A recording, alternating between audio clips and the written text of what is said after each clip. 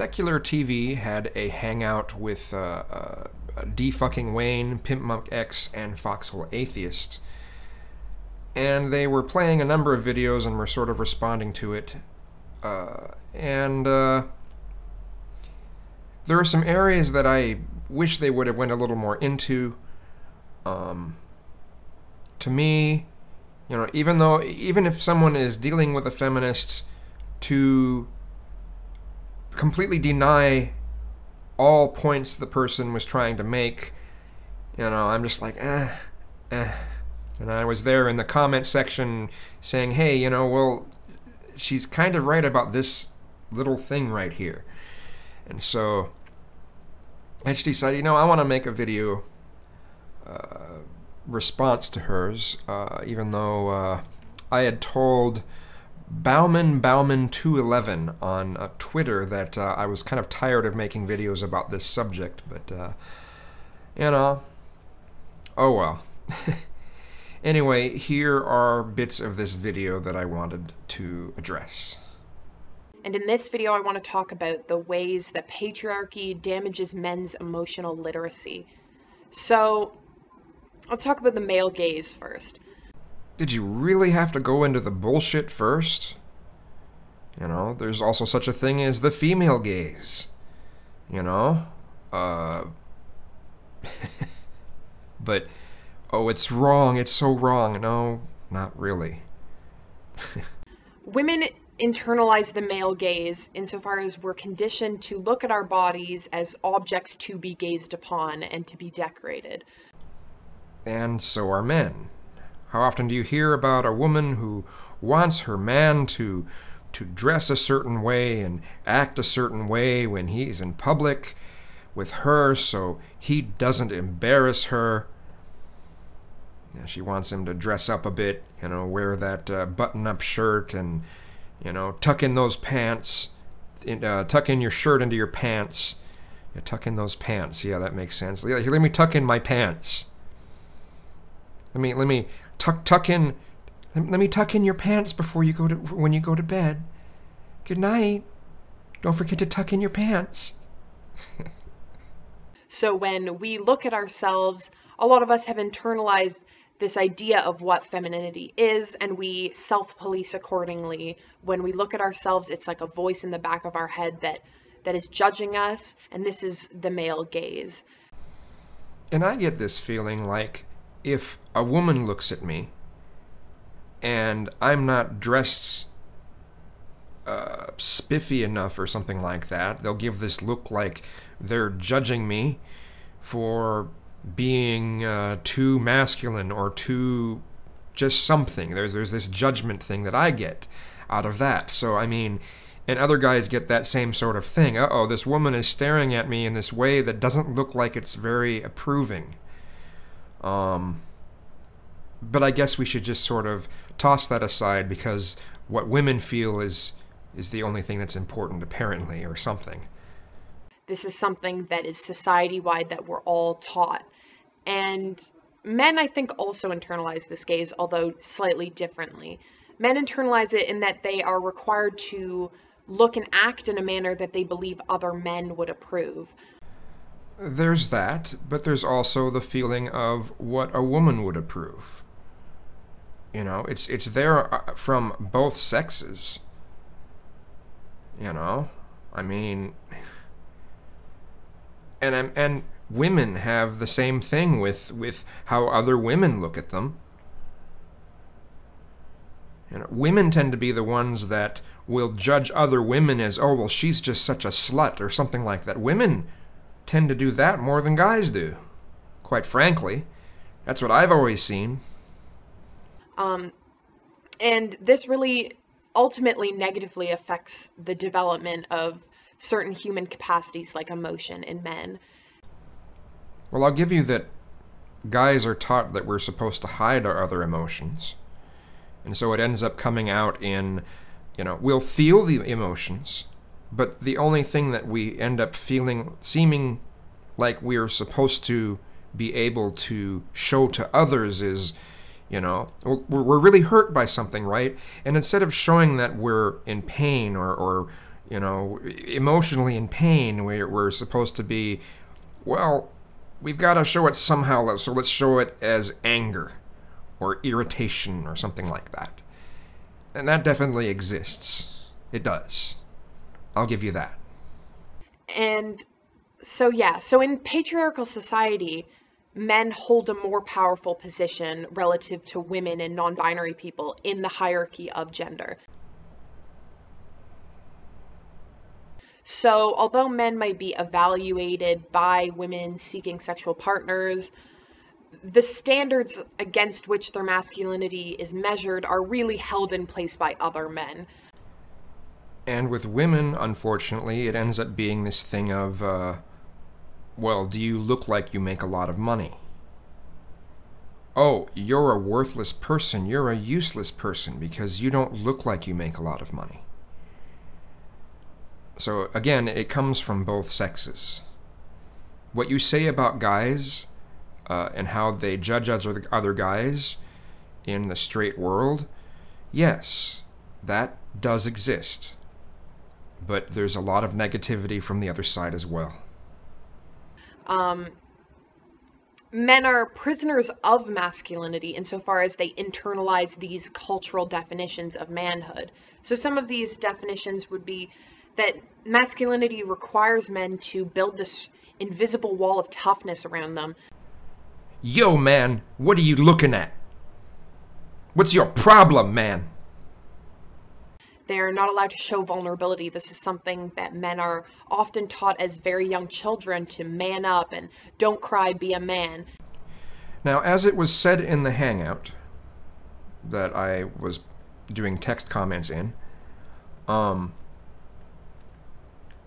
there are points where you don't want to just sit there and, well, I've just become helpless suddenly and I'm going to start crying so I can't finish doing what I need to do. There are points when it's just not a good time to just suddenly lose all your rationality and logic and not be able to function. Sometimes you do need to man up and get through what you need to do, and then as soon as you have the opportunity to let out your emotions, then that's when you let out your emotions. There are other times where, you could take a very short break and cry for just a moment and then continue on what you're doing. Okay? That works too in some of those situations. But for something that's time sensitive, no, you do have to kind of man up. Now, the problem comes into place when people will completely bottle it up and they'll never let it out. And that can build up after a while and can become something very negative. These are things that we are constantly told growing up, and so they sort of become incorporated into ourselves. And that's what I mean when I say that we internalize the male gaze. We internalize them so deeply that we cannot tell whether we're evaluating ourselves or we're being evaluated by this gaze. Well, until the person actually talks to you, you are actually just evaluating yourself based on what your assumptions are about what their gaze is. So, you're evaluating yourself. And maybe on some false pretenses. Maybe you should stop that. But then again, that's easier said than done. Just like when a woman suddenly looks at me with this massive disapproval look, I should probably not really care that much. But sometimes it's difficult. And men also might have inner conflicts about masculinity and the norms of appearance, but they're very often compelled to hide this kind of confusion by acting more confident than they even really feel, because confidence and assertiveness is itself tied to masculinity. There is nothing wrong with being confident and assertive. Period. There is nothing wrong with those things. Nothing would get done in this world if we didn't have people that were confident and assertive. Those are actually good traits. Now, overconfidence and the whole macho thing, I'm some sort of badass, those aren't very good traits. But confidence and assertiveness, more people need to strive for that. Women should be striving for that. We should not be satisfied with just being submissive or docile or any of that, or shy. It would seem in our best interest to try to get out of those modes, to become more confident, to become more assertive. Those are positive traits. Those shouldn't be considered male traits. You should feel confident enough to be more assertive. That's how we get things done. And another thing is manliness is often associated with the external aspects of performance, like physical size. And unfortunately, on the other side of the coin, a lot of women focus on physical size in the sense of, oh, I have to be smaller, I have to be thinner and smaller and more innocent looking. So kind of the opposite comes into place there. Willingness and ability to fight, and dominance over other people. So this helps explain why men commit far more acts of violence than women. It depends on what you're talking about. If you're talking about scenarios that don't have to do with a relationship, I might agree with you a bit more there. But if we're talking about relationships, I'd say it's pretty equal between who might become violent. You see it a lot. And usually the guy is supposed to just be a man and not act really hurt over it. So, when guys report that they're being beat by their girlfriend or wife, it's often looked at as a joke, and they're looked down upon. Now that does bring up the thing that you were talking about earlier with how guys judge other guys. So, because these concepts are built into the idea of manhood. So in order to prove one's manhood, often it requires one to act out violently. Well, there's something else that goes into that, and that is our desire to be competitive. And I don't really see there being anything wrong with being competitive as long as it doesn't hurt people, And as long as we can guide that element of competitiveness into something beneficial, then all is well. And as we'll see, men also act out violently because these are the only socially sanctioned ways that they can express their emotion in a lot of cases. There is definitely some truth to that. Like I said earlier, one could be hurt by something, someone could be... There's a whole number of emotions that could come up, and the only way that society says that a guy is supposed to express those emotions is through discontent, anger, and in some cases even violence, or threats of violence, or things that come close to violence. And so that definitely does come into place. So, I'll give you that. So because men and masculinity exists in relation and in reaction to femininity, men have to constantly be distancing themselves from feminine traits in order to gain respect from other men. And the same thing goes on the opposite side, where women feel that they need to be docile and controllable and submissive and all of these things, that they can't be confident, that they can't be assertive. So, same sort of thing goes on the opposite side. So that could mean that men don't want to show any kind of emotion because emotion is tied to being a woman and being feminine. And I'm not saying that it's easier to be a woman, because obviously there's a lot of negative connotations attached to being emotional. Oh, women are over emotional, women are too emotional, they're not rational. All of this stigma attached to it. Well, to be fair, if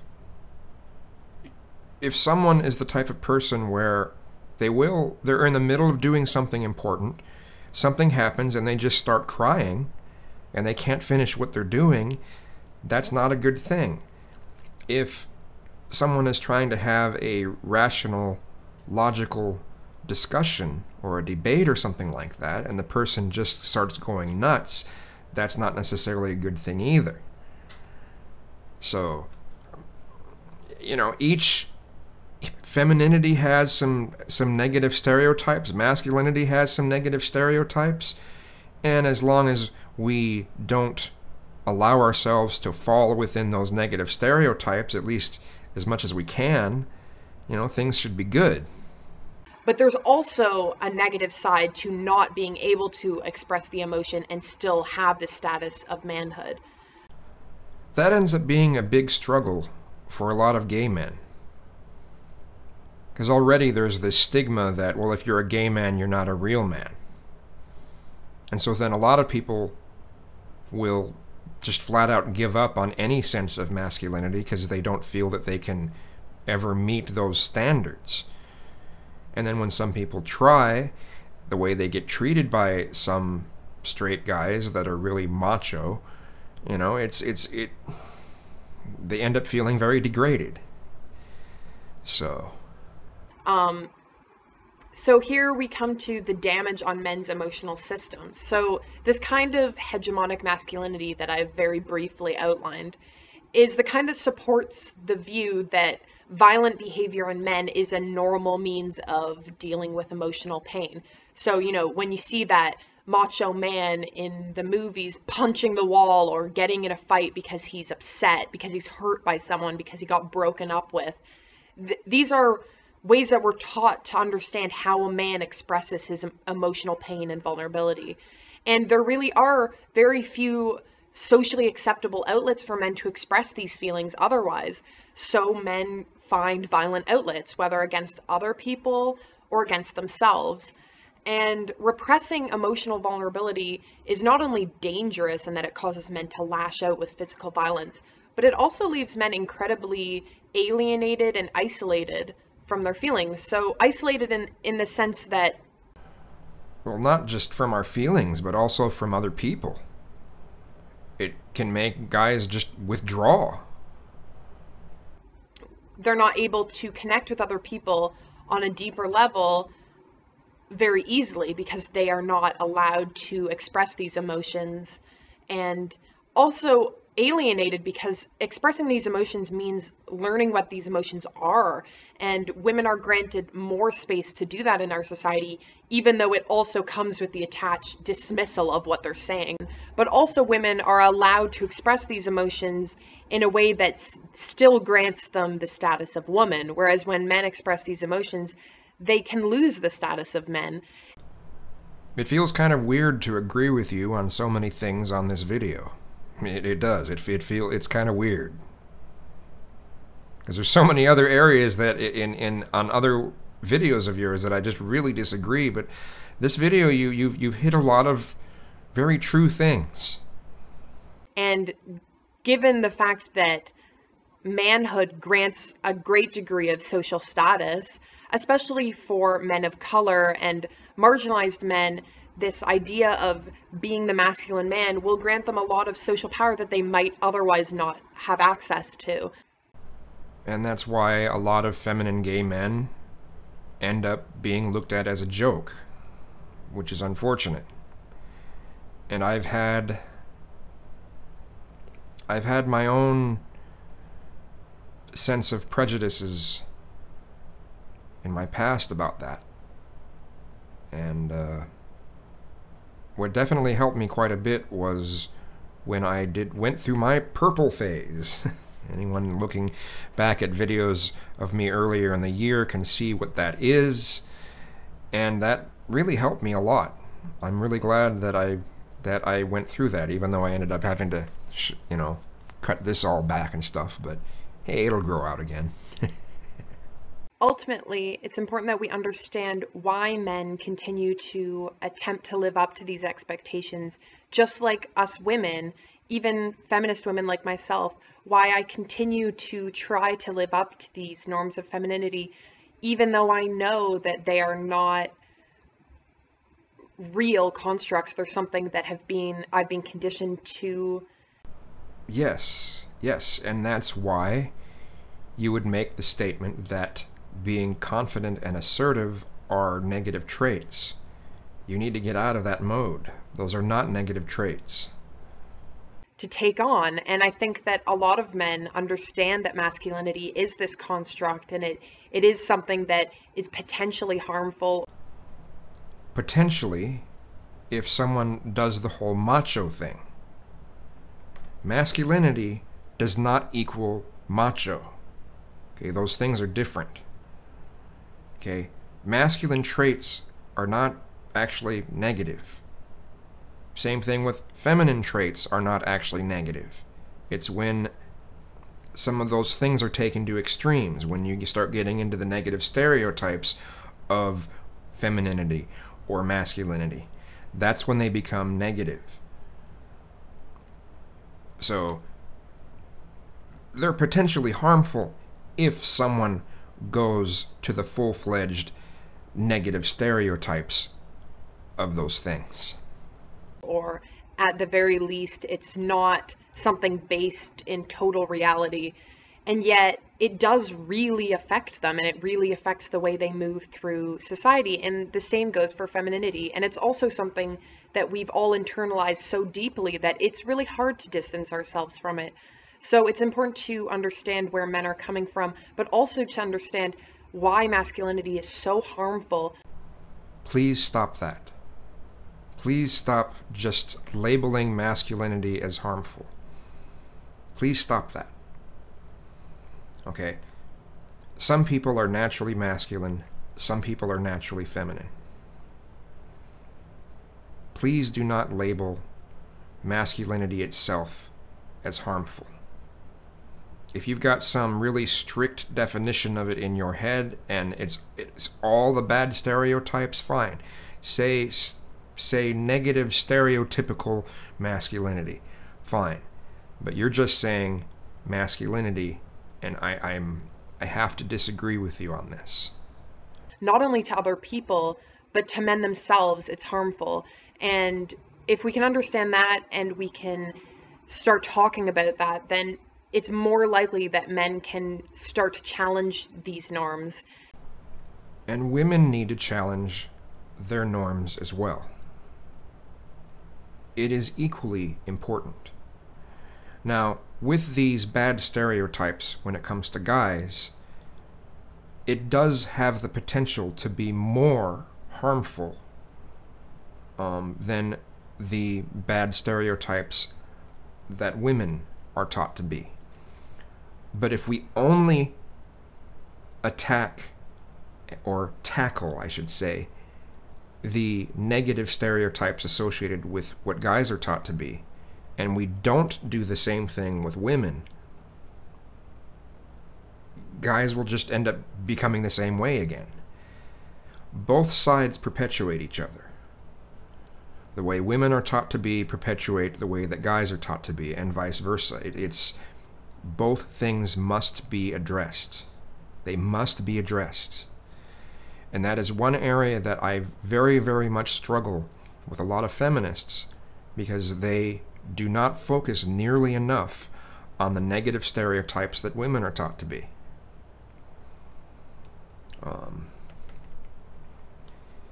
And they'll tackle it, but then they'll blame everything on men.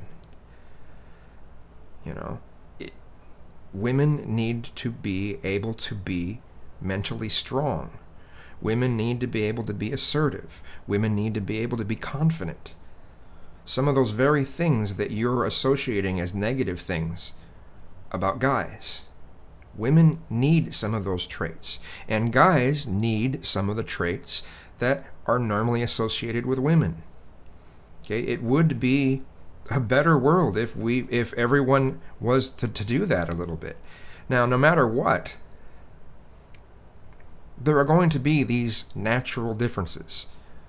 For the longest time, I would try to shove forth this idea that men and women, it's almost purely a societal thing on some of the differences, but I've kind of changed a little bit on that. I used to say it's like 99%, and now I'd say about 85% of those things are social. But there is this small percentage of things where, guys are naturally going to be a little more masculine, women are going to naturally be a little more feminine.